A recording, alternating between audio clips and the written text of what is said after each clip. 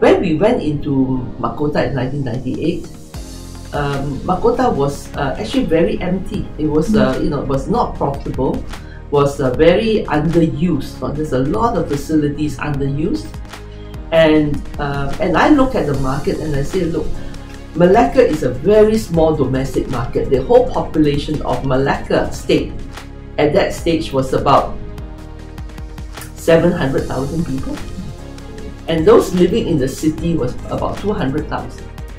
And that's definitely not a market that's big enough to fill up 3 hospitals.